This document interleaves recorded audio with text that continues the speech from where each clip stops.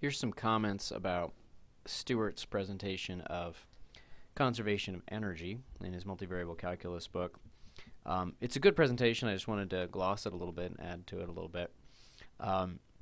We're in the situation where we're interested in conservative force fields and understanding why that word is applied. And so we have the most fundamental thing from classical, or sort of Newtonian presentation of classical physics, F equals ma, and written out more explicitly, that's you look at the position of a particle, you calculate the force field, so that gives you the force on the particle at that point, that's equal to m times the acceleration, r double prime of t. One thing that he doesn't make super clear here is that this is only true if this is the only force that's acting. Usually it's the sum of all forces that gives you ma. So we're assuming that there's just really one force field that's making the motion.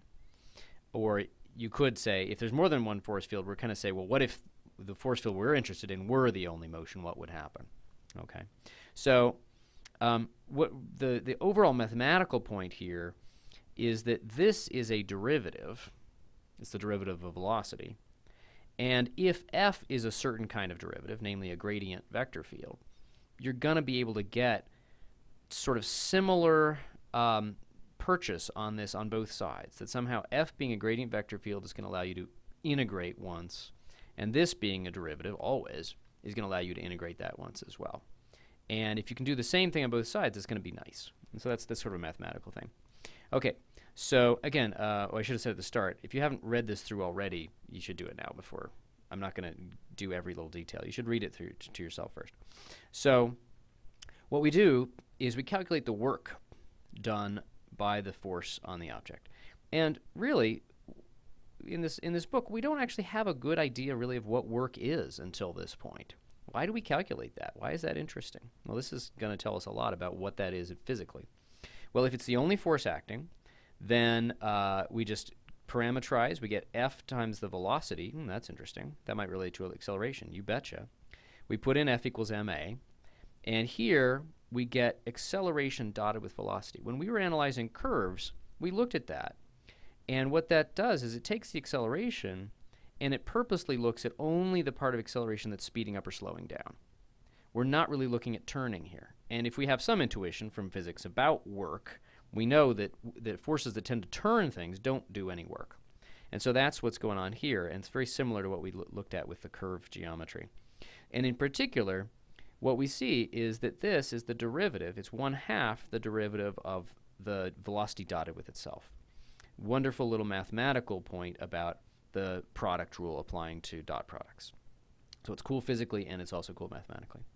And this is exactly what we love to see. It activates the fundamental theorem, the integral of a derivative. And so that means it's the derivative of, they just rewrite it, the magnitude squared.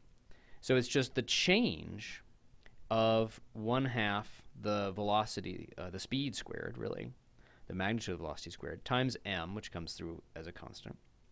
And so that's just written out here. So you get 1/2 m times the change in the velocity. So what this tells us a lot about work, what work is doing. Work is adding to a bank account of some stuff, and that stuff is calculated by 1/2 mv squared. And of course, that's what we call the kinetic energy. So we define this to be the kinetic energy, and then what we've discovered is that work, which is in general has to be an integral, is very simple. It's really just the difference. It's just you're adding stuff into the bank account. So the work, if it's the only force acting, the work is always going to contribute to a change in kinetic energy. And this is such a huge deal. I mean, it's so fundamental to so many applications of calculus, of seeing something that in principle has to be added up bit by bit by bit along some curve, and then get another expression of it as, oh no, just look at the initial state and the final state and subtract. And it's just like balancing your checkbook. That's a lot easier than doing integrals. So that's just using the fact that this was a derivative of something. This is, the key step was really from here to here, that we got the integral of a derivative out of this. And that's really coming basically from the fact that the acceleration was a derivative of velocity. So what about if, let's see if I can get this in the screen here. Make sure, I guess it's focused enough. Okay. What about if F is a conservative force field. So if it's a gradient of little f. Okay. Or equivalently, we know that another way to say that is if its integral is path independent. Okay. If its integral is path independent, we know that we could take two different curves and from, say, A to B, and we know that the integral of f dot dr on C1 here, so that's curve C1, this is C2, is the same as the integral of f dot dr on C2. Well, that has the same feel, doesn't it? It doesn't depend on the details of the process. It just depends on the final and the initial and final state.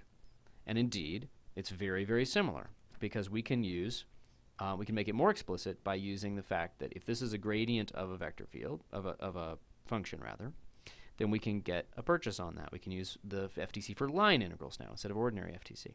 Now, in order to make things work out nicely, we'll see why in a second, we actually say let's let P for potential be negative the mathematical potential. And to be honest, physicists never use P for potential. They use U or V. But anyway, this book uses P. And so we have F is minus the gradient of P. We'll see why in a minute, why the minus sign.